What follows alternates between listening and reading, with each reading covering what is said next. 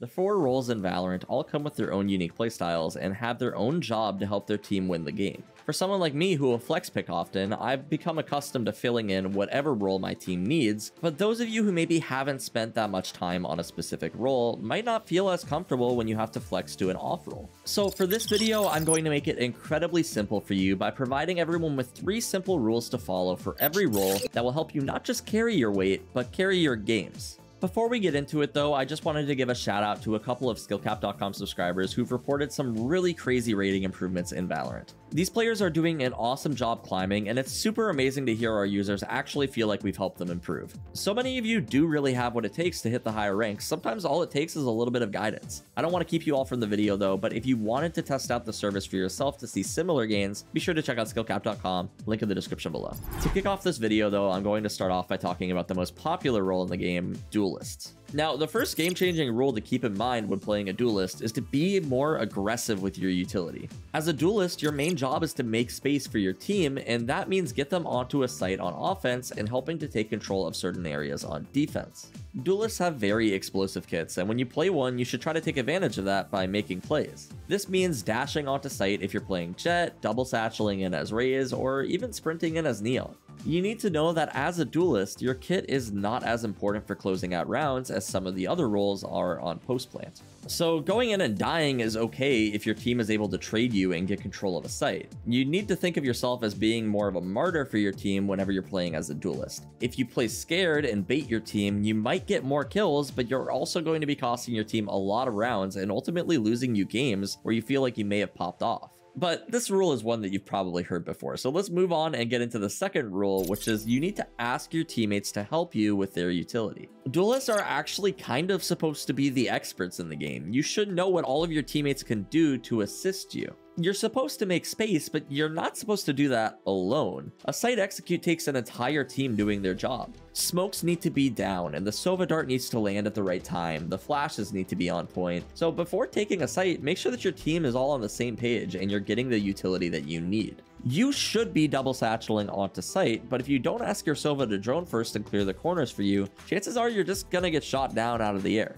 This rule also applies on defense. When you're looking to make a play, ask your Omen to blind for you maybe. I do this a ton on Ascent when I plan to push out a main, for example. I'll have my Omen blind for me, and then I'll dash in to take advantage of the fact that the enemies can't see, and I'll get a free pick or sometimes 2. Valorant is a team game after all, and even duelists aren't supposed to be able to do everything by themselves. The last rule I'm going to give you guys though, when playing a duelist, is to not be afraid to back off from a play. Sometimes you try to make a play and the enemy team counters you. Maybe you throw a jet smoke and get into an aggressive angle, and then the enemy team Yoru flashes you and breach stuns. That's your cue to get out of there. You might not feel like you made a play since you didn't get a kill, but you did manage to trade some utility, and now they're in a different position and you know their position, so it can work out for you in the long run. That is, as long as you stay alive. This will leave the enemy team with either less util on the post plant or less util on the execute, and both of those things are really good for you. You should be playing more aggressively on a duelist when compared to the other roles, but that doesn't mean you need to throw your life away. So if the enemy team is showing a little too much resistance, don't be afraid to back off. Now, with duelists out of the way, that brings us to our next role, controllers. Controllers have arguably the most important job on the team, and when played correctly can have a huge impact on the outcome of a game. So my goal is to give you guys some rules for when you're playing controller to always have an impact in your games. The first rule is to make sure that your smokes are deep enough. Let me explain. Smoking deeper into choke points gives the enemy team less free space. This will ensure that they don't creep up on you or your teammates and explode out of it by catching you off guard. A great example of this is C-Long on Haven, where if you smoke near the choke point, you give the enemy team all of C-Long for free. They can use this smoke to creep up on you, and you won't be able to see them coming. By smoking deeper, you can give the enemy team way less space. Doing this ensures that the enemy team can't creep up on you. You know that nobody can be playing a cubby now, and overall, it's just a much better smoke. You also want to make sure that your smokes are in line with the doorways, almost like a wall. If you smoke outside of the doorway, this gives enemies the opportunity to swing through from any direction, which makes it so much harder to hold the smoke. The second rule that we have to keep in mind when playing controllers is to reposition often whenever you have cover from your smokes. It's pretty hard to completely reposition on most agents, especially when an enemy can just hold you. Controllers, on the other hand, have the ability to block enemy sightlines pretty much whenever they want.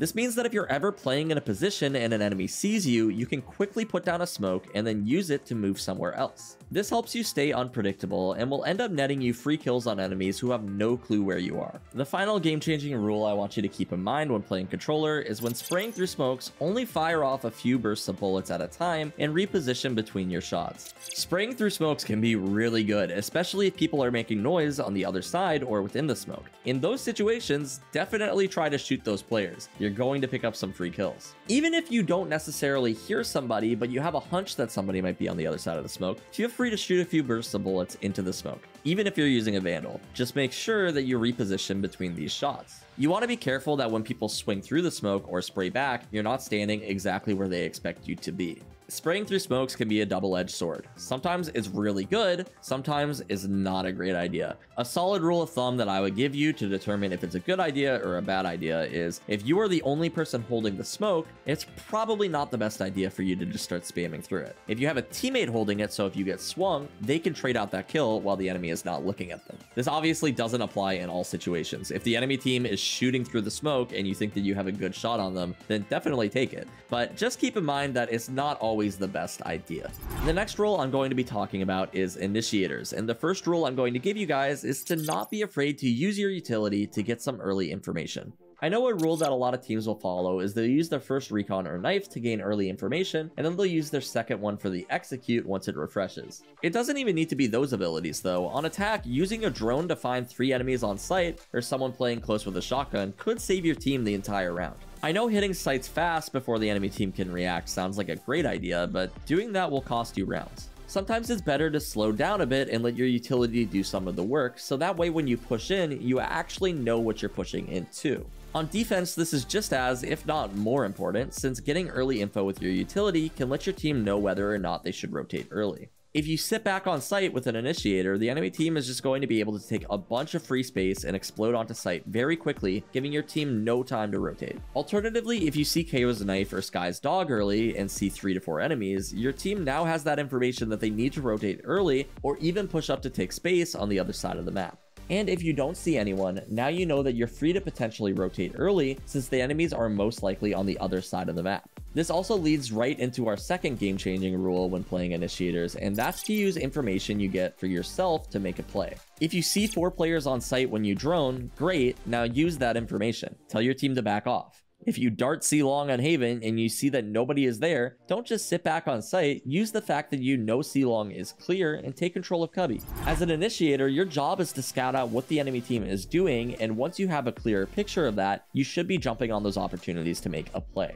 The third rule you should keep in mind when playing initiators is to communicate a game plan with your team. Initiators have some of the most powerful site execution tools in the game, as well as some of the best ultimates. If you're playing KO and your ultimate is online, make sure your team knows so you can coordinate a push with it. If you have Breach ultimate, tell your Jet or Raze that you plan to use it on a site and have them dash or double satchel in to follow it. As an initiator, you should try to be a leader in your games and use your utility to make plays happen. Now, with the initiators out of the way, it's time for us to talk about our last rule, which is the Sentinels. The first rule I want you to follow when playing a Sentinel is to play in positions where you can capitalize on your utility. All of the Sentinels have some sort of utility that they can play off of. Place down Killjoy's turret somewhere, and then when the enemy tries to shoot it, you can peek and kill them while they're distracted. When your chamber trip goes off, be in a position somewhere where you can shoot the players that get slowed. Even as Sage, you can play on top of your wall, and when they try to shoot it, you can swing them and get some free kills. As a Sentinel, your utility is great for getting information, but you're most lethal when you're playing somewhere where you can take advantage of that information.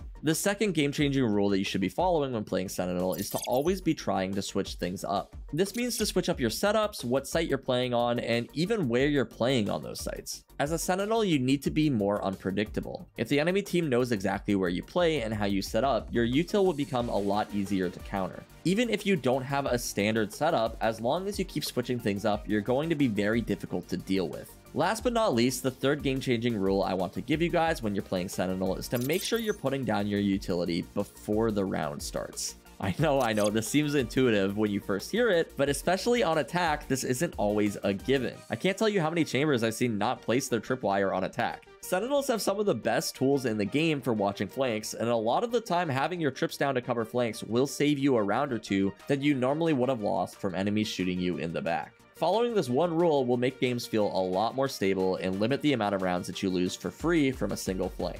That concludes this video on 3 game-changing rules for every role though. If you found it helpful, make sure to leave a like for this video. It really does help us out. Also, feel free to share any rules that you follow when you're playing that you find to be helpful in the comments. As always, my name's King, and we here at SkillCapped want to thank you all for watching. We'll catch you in the next one.